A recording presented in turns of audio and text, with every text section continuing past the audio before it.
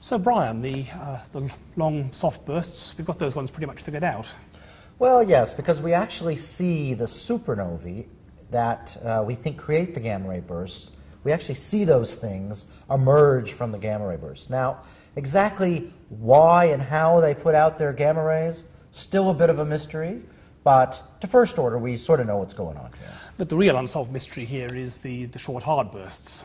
Yeah, so we seem to have a good story for the short hard bursts, that neutron stars come together, or maybe a neutron star and a black hole, and when they come together, they release a lot of energy, and some fraction of that energy comes out as a short burst of gamma rays. And in the meantime, we also expect this is the place where we're going to make elements like gold.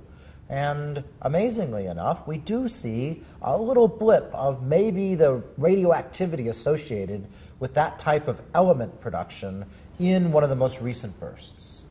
So Brian, I mean, quite apart from their intrinsic interest and mystery, surely we could use these gamma ray bursts. I mean, if the long soft ones are really so incredibly luminous and so bright, maybe we can see them out to enormous distances and then use their spectra to study the reionization of the universe, just like we talked about in the last lesson. Yeah, Paul, that's certainly one of the things I find really exciting about these objects. And so I've been part of a team that's been looking for these for the last 10 years or so. The problem is they're very, very rare, but we are able to see them. And the current record holder is this object. We believe it's at a redshift of 9.4. Ooh.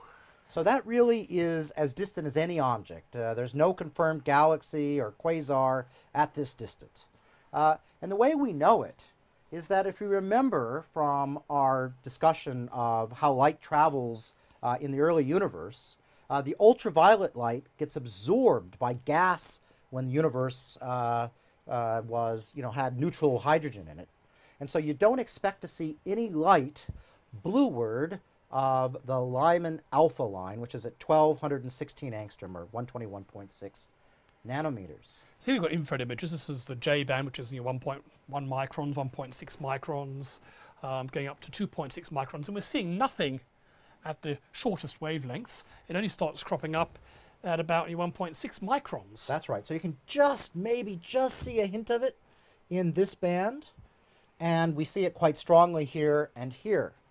So this, by going through and figuring out where that cutoff would be, it would essentially be right on the edge of this color in the infrared. And that turns out that extends up to about 1.4 microns.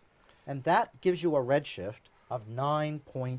So all you need to do is get a spectrum of it while it's bright, and then you can actually measure the whether the universe is neutral or ionized at that time. So did you get a spectrum of this one? Unfortunately, we didn't. It's very frustrating to me because these things are amazingly bright. This was bright enough to get a spectrum of, if only we had had our collective act together.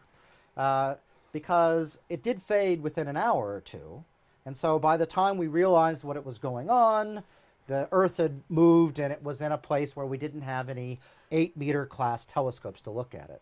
So the holy grail will be to get a spectrum of these things. The most distant object we have with a bona fide spectrum, I would say there's one at 6.3.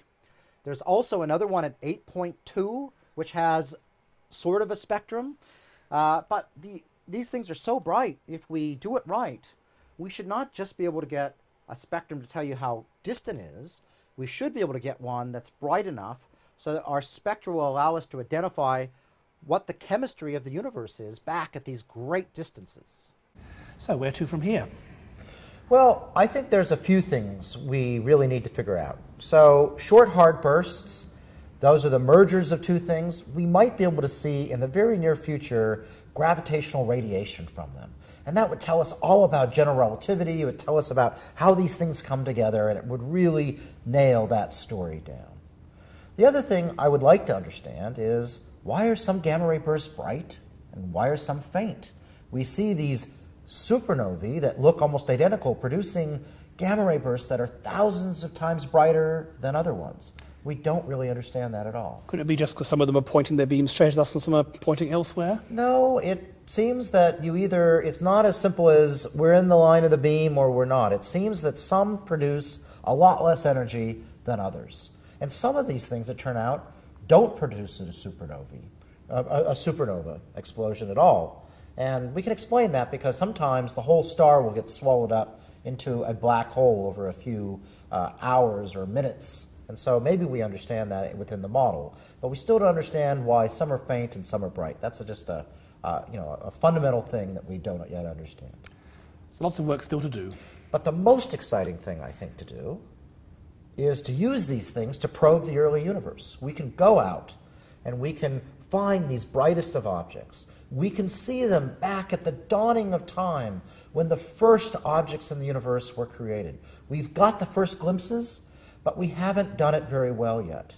If we can go and observe these things with a great deal of precision, we can literally see how the first stars and galaxies in the universe were formed using these things as little beacons that shine through everything in the universe. And we haven't done it yet, but that is something we can do. We just have to get our act together. This is using one unsolved mystery of the universe to solve another one. Exactly.